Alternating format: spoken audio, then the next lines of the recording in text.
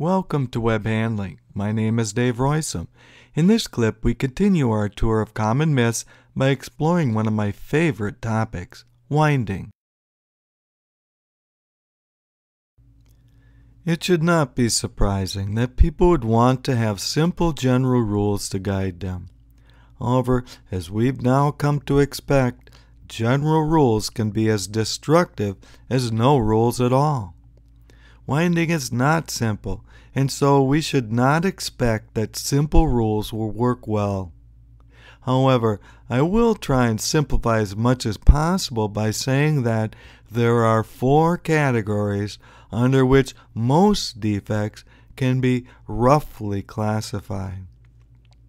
Loose defects tend to damage the roll by allowing it to lose a desired cylindrical shape. Flat spots from floor storage or egg shapes from core support storage are just a few examples.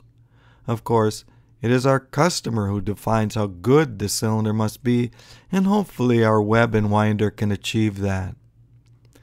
The second category is somewhat larger in terms of numbers.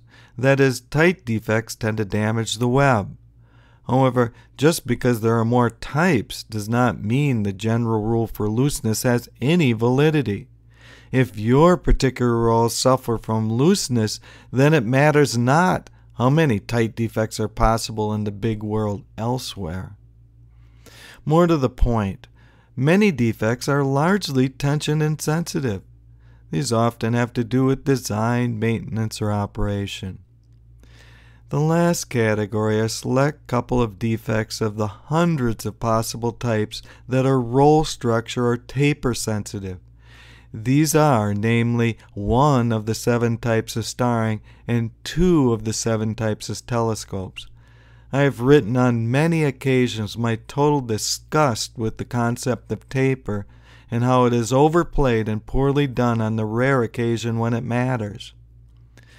Finally, none of this completes our understanding of other factors that can be as important or even more important than the settings of knobs on the winder.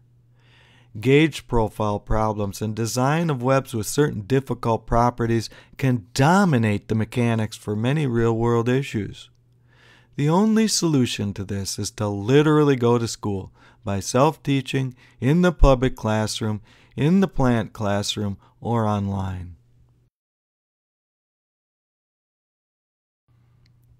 Adding more knobs does not necessarily make life better. As we discussed in Module 20 of Web 101, the different winding classes can have 1 to 4 knobs. These knobs are known as the TNTs of winding.